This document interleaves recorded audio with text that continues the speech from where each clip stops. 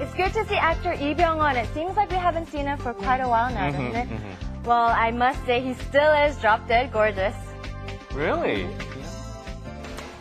When was it that you first fell in love?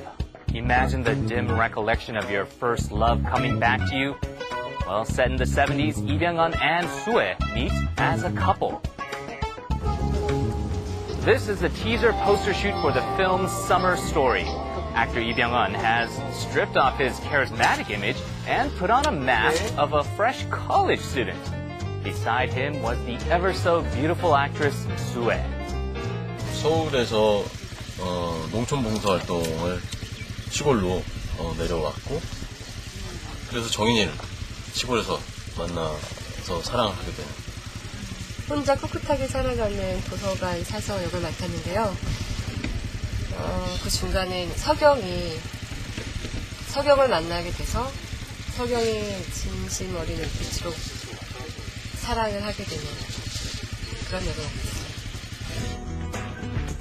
The film tells the story of two people traveling back and forth in time. Especially, you'll get to see various images of Lee Byung-hun. His character starts in his 20s and goes all the way to his 60s, from a young student to an old professor.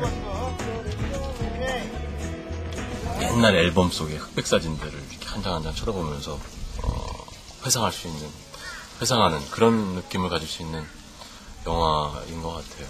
물론 영화의 대부분은 과거 69년, 70년대의 배경이고 이제 중간중간 현재의 모습들이 보이게 되죠.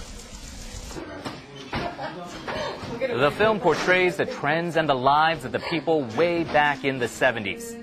For Sue, who wasn't even born at the time, this felt as if she was trying out a whole new culture.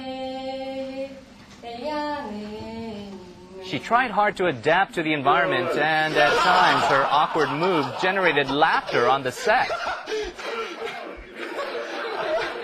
수희 씨에게 할 말은 너 말 좀 잘 들어. 농담이고요.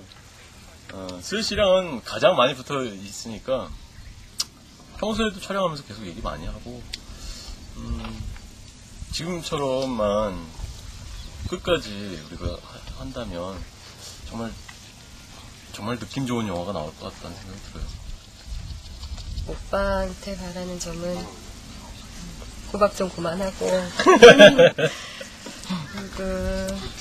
그리고 지금처럼만 해줬으면 좋겠어요. Summer Story, starring actor Lee Byung-hun, has been pre-sold to Japan at a big price. We expect the film to hit big in theaters as soon as it's released.